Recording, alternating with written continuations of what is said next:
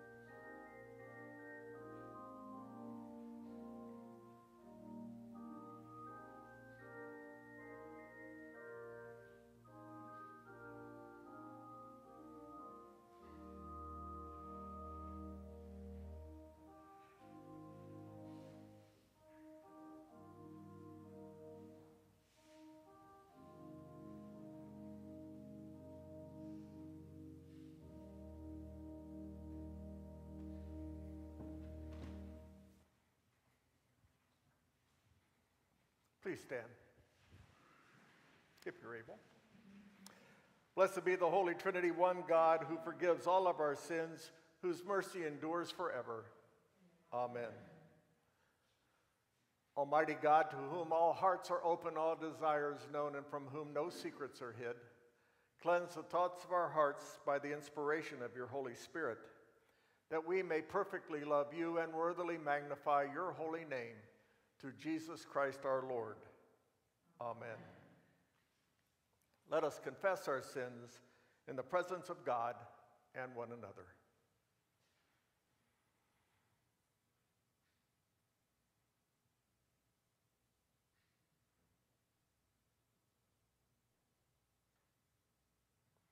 Gracious God, we confess that we have turned from you and given ourselves into the power of sin.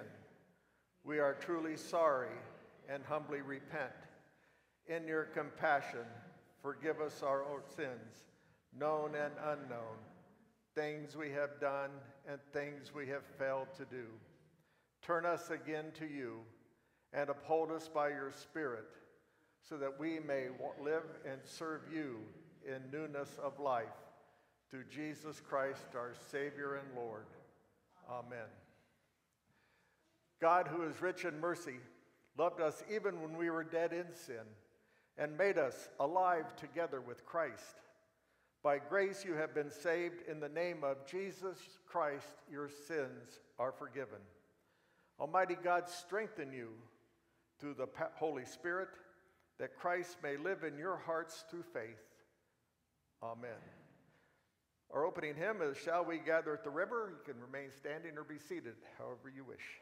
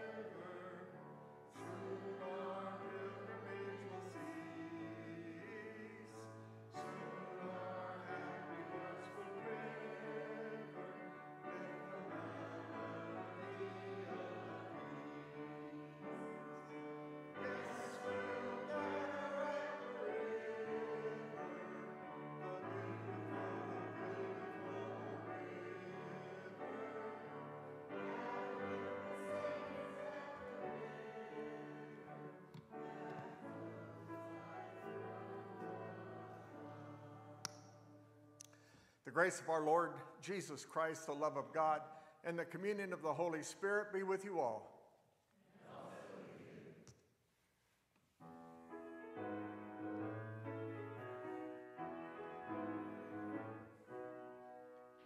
Kyrie eleison, on our world and on our way. Kyrie eleison, every day. For the peace of the world, for the health of the church, for the unity of all. For this holy house, for all who worship and praise, let us pray to the Lord. Let us pray to the Lord. Kyrie eleison, on our world and on our way. Kyrie eleison, every day. That we may live out your impassioned response to the hungry and the poor. That we may live out truth and justice and grace, Let us pray to the Lord. Let us pray to the Lord. Kyrie eleison, on our way. Kyrie eleison, every day. For the peace in our hearts, for peace in our homes, for friends and family, for life and for love, for our work and our play, let us pray to the Lord. Let us pray to the Lord. Kyrie eleison, on our world and on our way. Kyrie eleison, every day. For your Spirit to guide, that you center our lives in the water and the Word, that you nourish our souls with your body and blood, let us pray to the Lord. Let us pray to the Lord.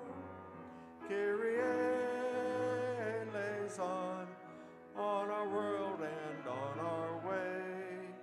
Kyrie eleison, every day.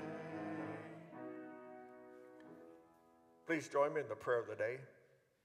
God, grant me the serenity to accept the things I cannot change, courage to change the things I can, and the wisdom to know the difference. Amen. Please be seated.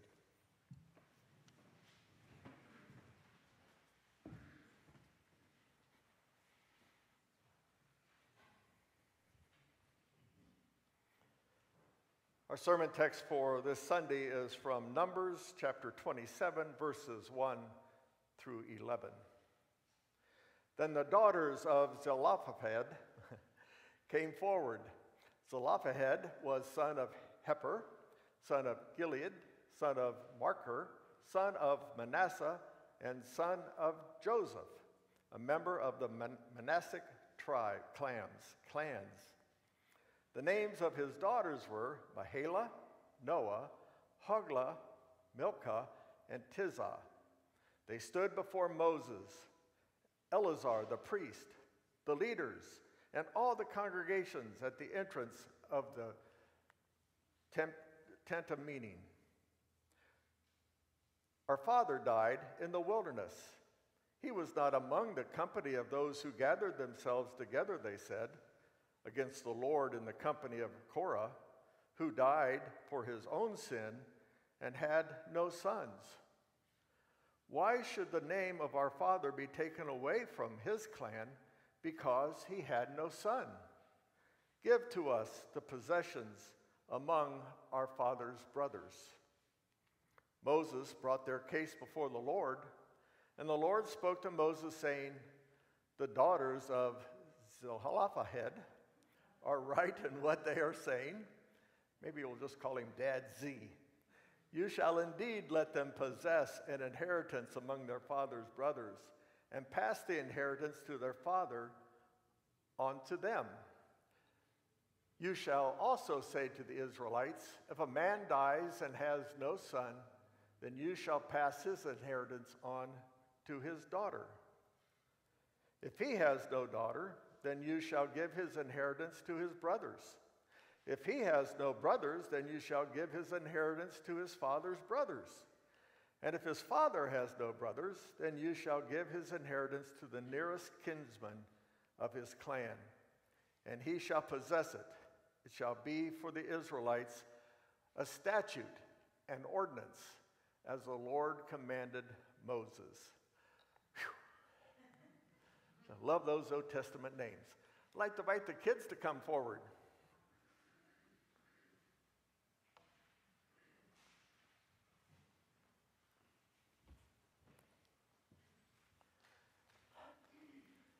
Good morning.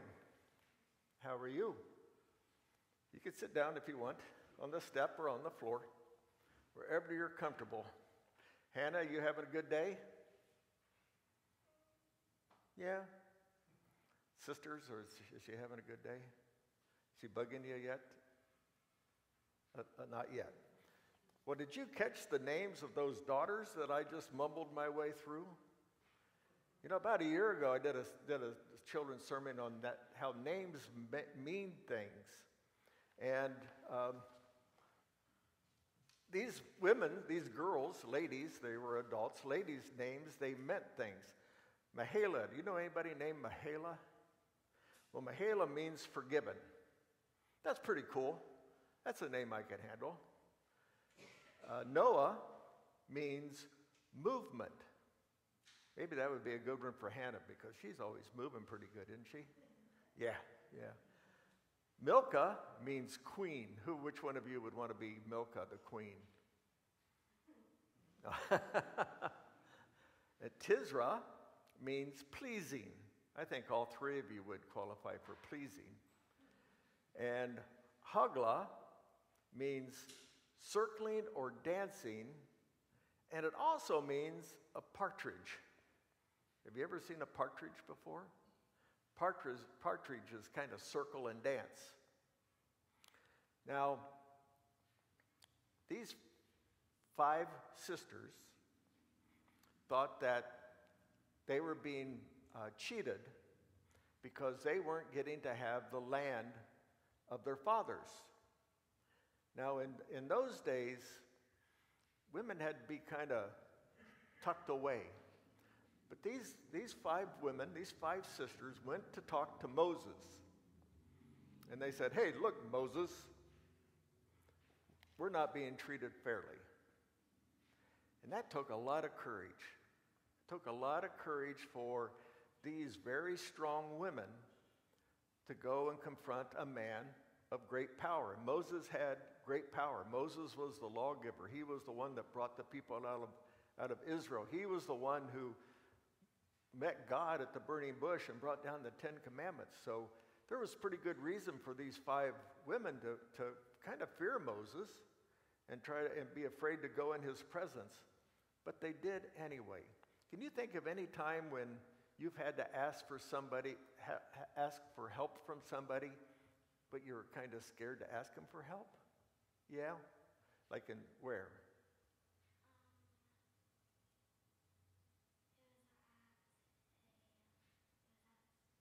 At school. Yeah. You know, you need something or you want something, or maybe you feel you're being left out of something and you want to make it right, but it's kind of scary, you know? My teacher when I was a kid was Mr. Berlin, and he was about 18 foot tall back then. And it's kind of scary to go ask him for something, you know? Can I cut class early? Yeah, you know. So I just cut class without asking. But it's good to ask for help. And you shouldn't be intimidated by them just because you think they are more powerful than you are, or that maybe you don't have a right to ask them for help. Okay, can you remember that? This is a really important story for women.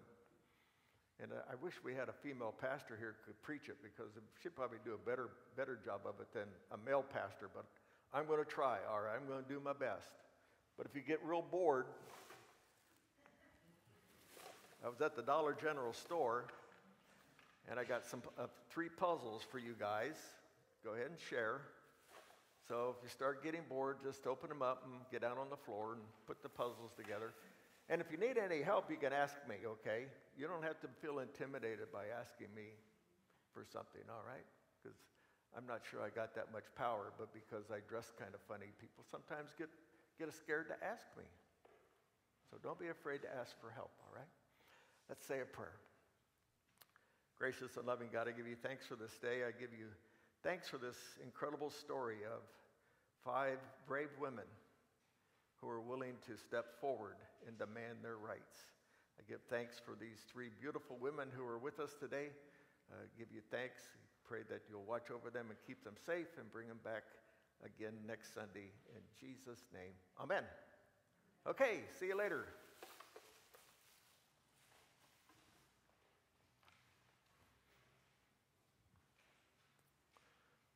Oh no, I lost my iPad. Up there it is.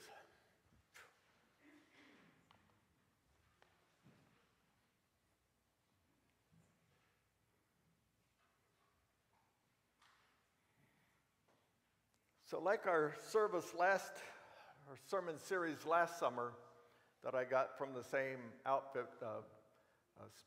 Sanctified Art, it really throws some Bible passages in there that just aren't in our normal lectionary, especially in the Old Testament. And I've kind of got it structured this summer, so we're going to work through the Old Testament first, and then we'll go through the New Testament. And when I first saw this particular text from Numbers, my first thought was, well, I've never ever preached a sermon out of Numbers. Matter of fact, I don't think I even read the whole thing because it's a very repetitive kind of book. But these 5 women seemed really fascinating to me. And I talk a lot about trying to put our textual readings into the context of the day. What was it like in the days of Moses to be a woman and suddenly to find yourself, or a young girl, and suddenly find yourself without father, without mother, without brothers, without sisters? And these 5 women have the strength to stand up for what they believed were their rights, or what they were seeing as an injustice against them.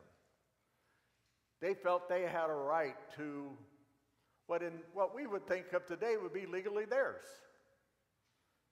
Every right to inherit their father's property and to carry on their father's name.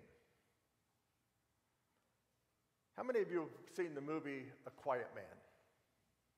John Wayne in Ireland. It's set in the early 1900s. He was a boxer in the United States, and in the ring he kills a man. And he feels so bad that he goes back to Ireland, to the town of his mother's birth, to buy the ancestral farm from a local rich lady. And of course, he meets Maureen O'Hara, who wouldn't fall in love with Maureen O'Hara, right, guys?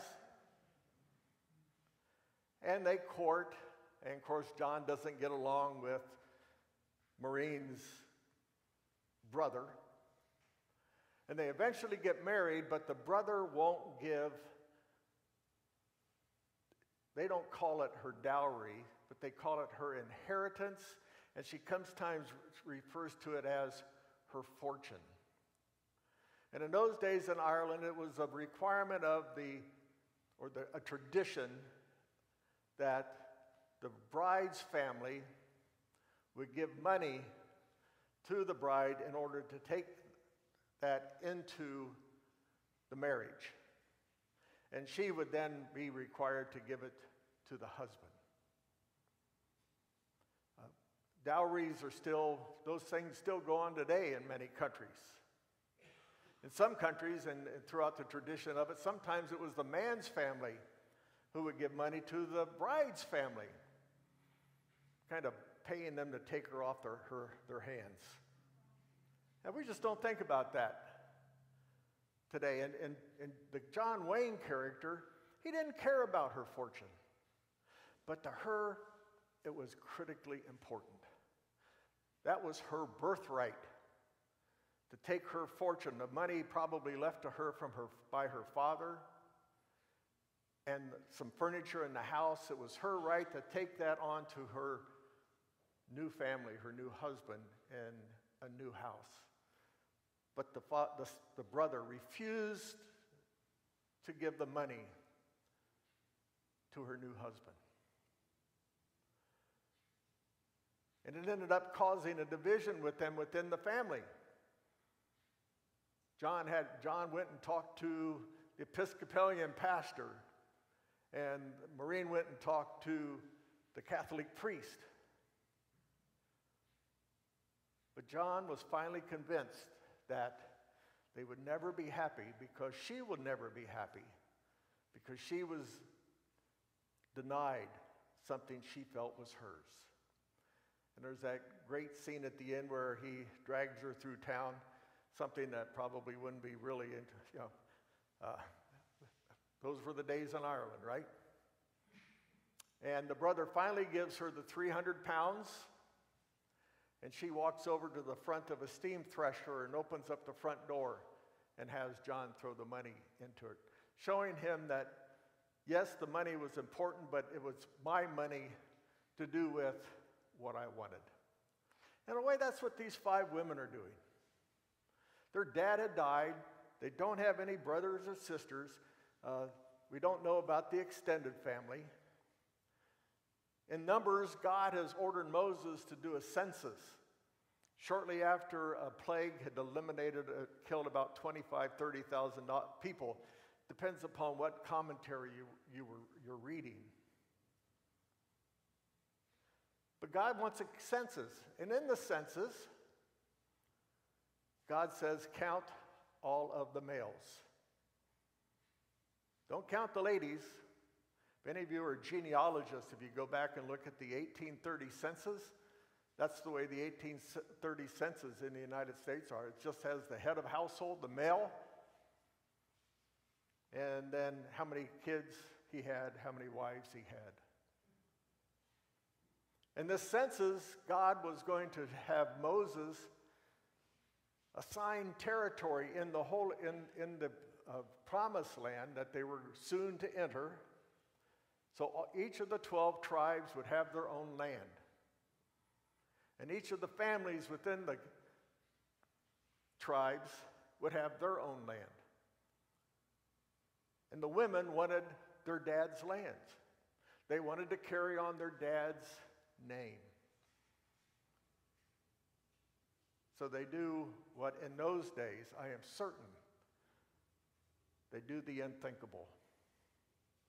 The text tells us that they go out from their tent. Something women in those days weren't allowed to do without permission from a male. That's where women were expected to stay.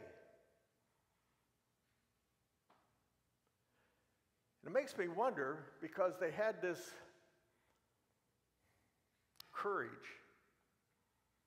to change something they saw wrong. It makes me wonder what kind of dad they had. The text doesn't tell us, but I have a hunch Daddy Z trained his daughters to be independent. It's obvious that they know the law, the scripture, what scripture there was in Numbers. I have this feeling because Daddy Z knew that he was never going to have a son, and when he and their mother was already gone, we are assuming, the text doesn't tell us, that when he dies, his 5 daughters are going to be on their own. And what is right, and what is wrong. And I think he encourages them to stand up for their rights. Now, I'm not giving all of the credit to Daddy Z, because there were still a lot of customs of the day that these women were going to have to break. And they knew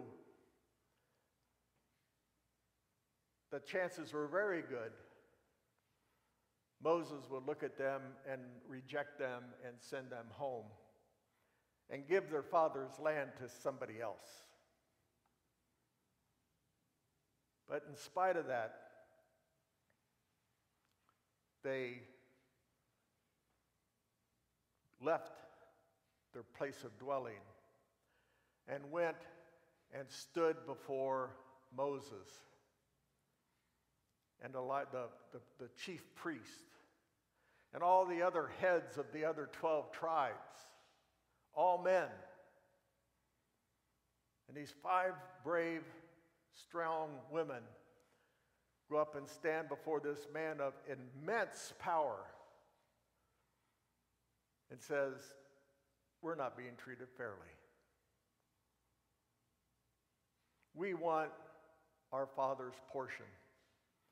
We want to carry on our father's name. That's important to us. We want to take our share into our next marriage if we happen to get married. I can just hear the chief priest. Every congregation has its bully. And I can hear the chief priest. Why don't you women get out of here? You have no right to be here. You've got no business to be here. Who do you think you are, Marsha Ward? Oh, by the way, Marsha was elected to the Synod Council. Woohoo! Who do you think you are? You're just a woman. You're just girls. And I have a hunch all 5 of them, it wasn't 4 of them standing behind the oldest one just kind of egging her on. I believe all 5 of them were standing there boldly. And Moses, let's give some credit to Moses. Moses doesn't argue with them. He doesn't say, well, you know, God has said, this is what God said. And once God said it, God's not going to change his mind, because we all know that God's the same yesterday, today, and tomorrow. And nothing that God condemned back then or decreed back then is going to change. He didn't say that. He got up, turned around, walked into the tent of meetings where the Ark of the Covenant was at with the tablets in it, had a little conversation with God. And God said, give women the land. Those 5 women, the fact that they are named in Numbers is huge in the Hebrew tradition. But those 5 women are still held up today as the foundation for women's rights in the Jewish community. Then Moses goes back out, and I'm sure the chief priest, Eleazar, is just standing there waiting. Oh, man, I can't wait until Moses lays the word of God on them folks. And he says, okay, it's yours. Thank you very much. See you later. And I'm sure all the men are going, oh, man, what in the world is this guy doing? There goes the neighborhood. Next thing you know, my wife's going to want something after I kick her out of the tent. Now, it was kind of only a temporary victory, but it's still a victory, because a few chapters later, the men of the tribe of Manasseh come to Moses and say, hey, Moses, these 5 women that you said could have their father's land, you know, each of our tribe gets a certain amount, and we've only got so much. And, you know, if they marry outside of the tribe, they're going to take that land that is actually part of the whole tribe's clan with them. Moses goes back in, talk to God, and comes back out and say, okay, we'll tell the 5 daughters they're going to have to marry within their tribe. But they accepted that, and they all eventually did marry. And the 5 daughters are mentioned 5 times in the Old Testament. The last time is in Joshua, when the land is divided up amongst the 12 tribes, and they're mentioned. So what great role models for our young girls.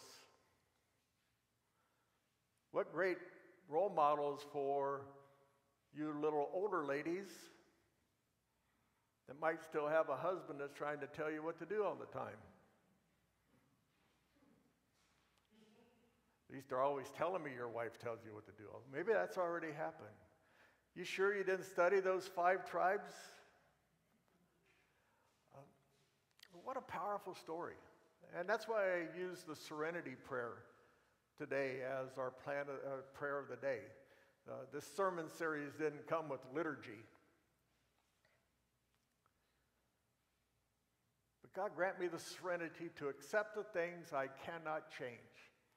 These 5 women were unwilling to accept what they saw as an injustice.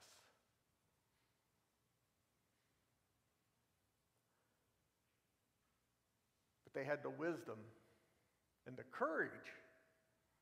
They had the courage to step forward and make the changes, the thing they did have power over.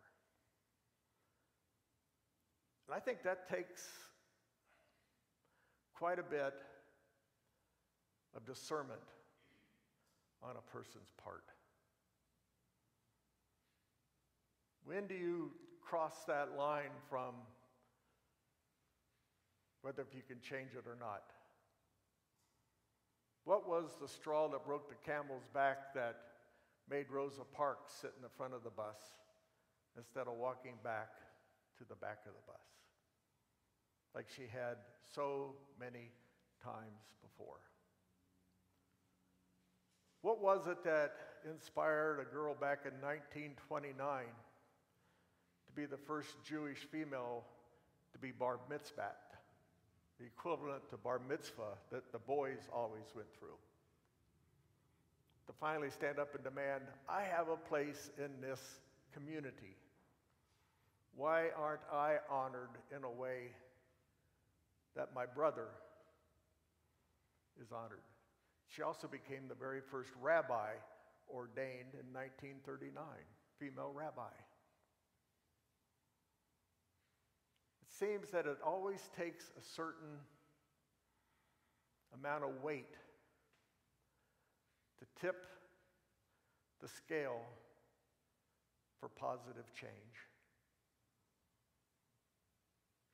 And we all hope that whenever something tragic happens, that will be the one. But then, unfortunately, it happens again.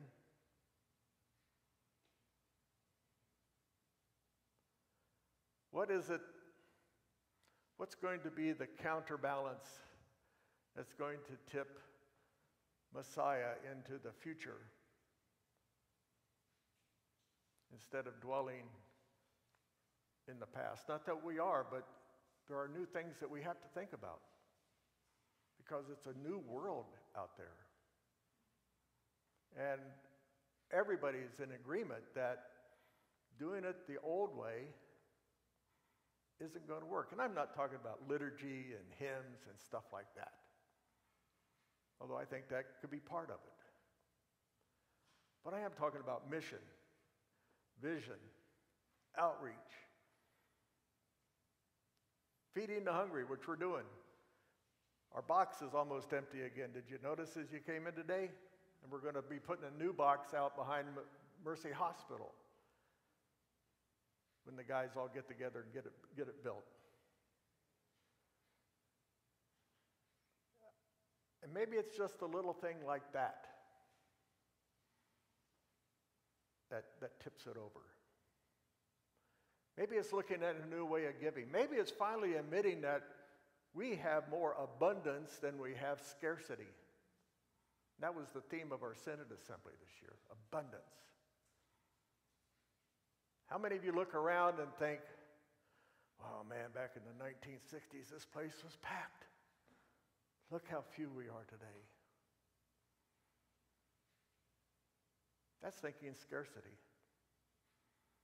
What do we want to look like when we celebrate our 180th birthday in 5 years? I hope I'm still upright. What is going to be that weight that makes us stop worrying about who's not here and worrying about who is possibly should be here that we haven't invited yet? Once a person has decided to leave a church, it's almost impossible to get them to come back. They've made a head decision. They've not made a heart decision. That's a head decision. And for those folks, overcoming that head decision is a whole lot harder than overcoming a heart decision. Let's worry about those who would be here if we just asked them, who's just waiting for an invite. What would it take for us to look at the abundance in our life and say we're willing to finance something other than a new roof in our church, which is important. Don't get me wrong.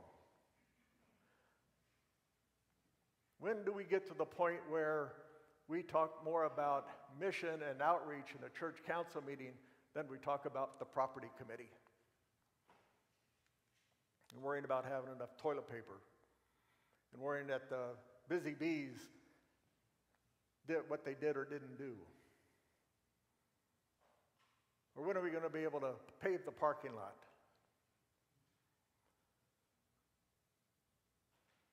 Where is that tipping point where we start looking into the future and into ministry outside of our walls that will draw people inside of our walls? If you got the answer, let me know. Just briefly, this slide, faith is not hoping God can, it's knowing that God will. That applied, I believe, to these 5 daughters in Numbers. They put their faith in God. Maybe that's the tipping point for us. That we stop hoping that God will and start knowing that God will. Amen.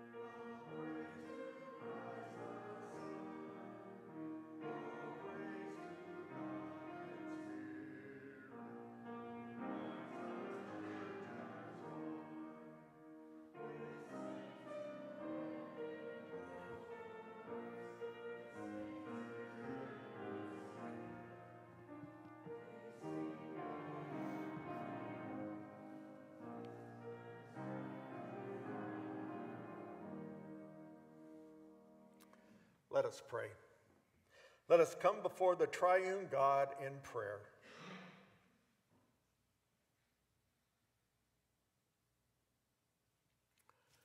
God of wholeness, we pray for believers all over the globe. We pray for missionaries in the Congo, Central Africa Republic, and Uganda. Unify us in the service of the gospel, that we may work together as beloved siblings to share your love with all. Lord, in your mercy, hear our prayer. God of the cosmos, we pray for creation, the gardens, the waterways, and creatures near to us, and diverse forms of life that remain unseen. Teach us to treat the natural world with reverence, seeking restoration when human divisions have caused harm to your beloved creations. Lord, in your mercy, hear our prayer. God of all people, we pray for harmony among the nations. Cast out from us unclean spirits of greed and fear, that we may work in solidarity with one another for the common good. Lord, in your mercy, hear our prayer. God of abundance, we pray for those who are oppressed or in need. Encourage those who have begun to lose heart. Strengthen and renew us with your Spirit. Lord, in your mercy, hear our prayer. God of righteousness, we pray for this holy house of worship.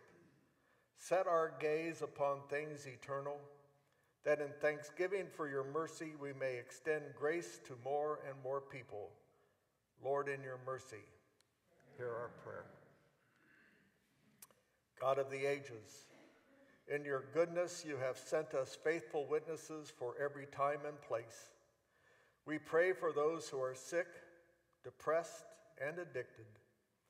Especially we pray for Buddy Neer, Roger Lawrence, David Livingston, Vicky Setti, Barb Brook, Mary Beth Mason, Wendy Borg, Penny Monk, Dennis Bloom, Ed Larson, Shirley Tully, Roberta and Gary Schultz, Larry Chrisman, Joan Gingrey, Rebecca Elliott, Letta Montgomery, Phil Ebersizer, Elf Ogun, and Mary Melvin.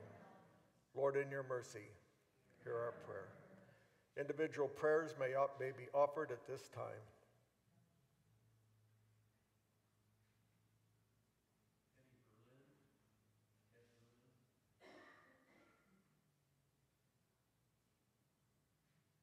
Pray for Ted's brother.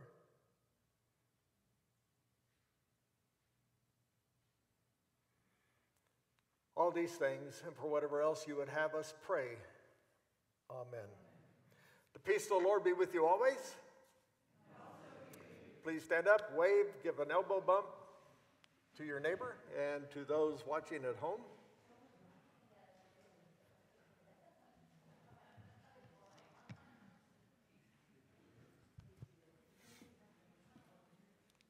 Hi, Carolyn.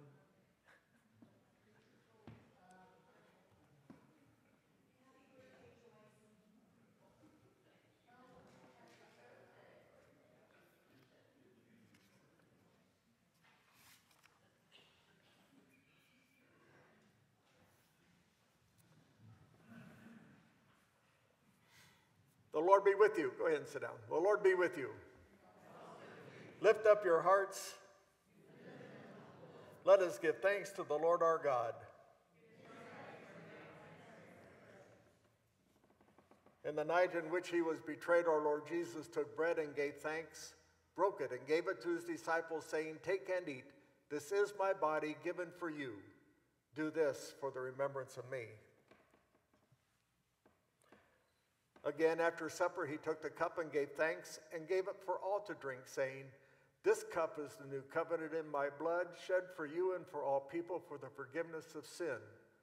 Do this for the remembrance of me." For as often as we eat of this bread and drink of this cup, we proclaim the Lord's death until he comes. Christ has died. Christ is risen. Christ will come again. Please join me in the words of the Lord's Prayer. Our Father in heaven, hallowed be your name. Your kingdom come, your will be done, on earth as in heaven. Give us today our daily bread. Forgive us our sins as we forgive those who sin against us. Save us from the time of trial and deliver us from evil. For the kingdom, the power, and the glory are yours, now and forever. Amen. Here at Messiah, everybody is welcome to the table. We'll commune this side first. You can come up and either stand or kneel at the rail, and when we're done, we will shift over to this side.